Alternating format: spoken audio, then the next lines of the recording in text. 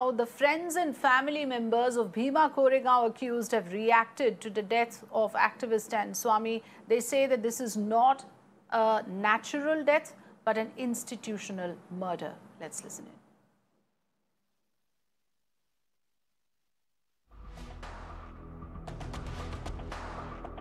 Okay, so these are reactions we are getting to know in terms of inputs that we have is that the family and friends of Father Stan Swamy now believe that this is actually an institutional murder. Stan Swamy would have been alive if he was not made to go through the grueling process of being in jail since October last year.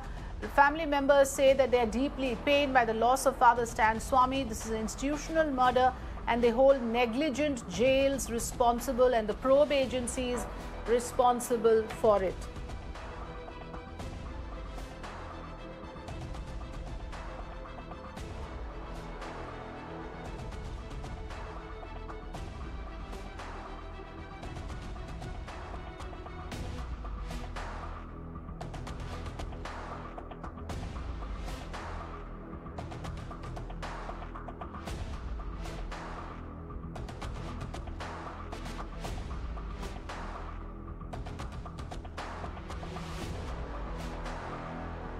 Across to Santya Gora joining us with more inputs on the story. Santya, at the moment, we are getting to know, Santya, that Stan Swamy's family is particularly upset with the fact that he had to go through those grueling months in jail. They are holding the jails responsible and the agencies responsible for the demise of Father Stan Swamy.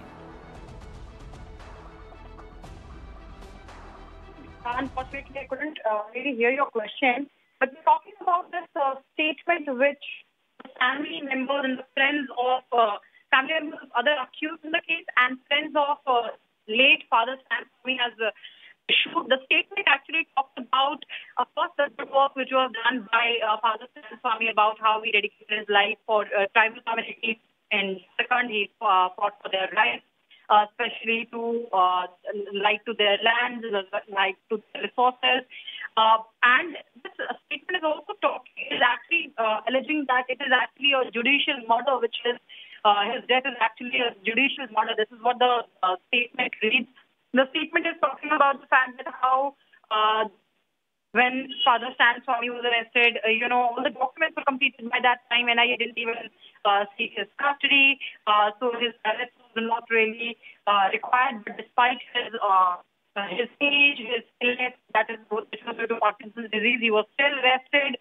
And the statement talks about his time in the jail, that how he was for those who were his inmates.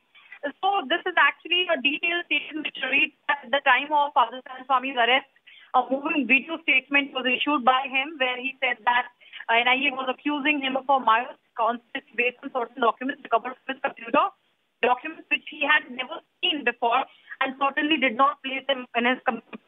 So the statement also is trying to focus on that how NIA did not have enough proof to arrest and frame Father Stan Swamy in this case. So, and as I said, this particular statement is issued by the family members of the two accused of the Stan Swamy in this case and some of his friends.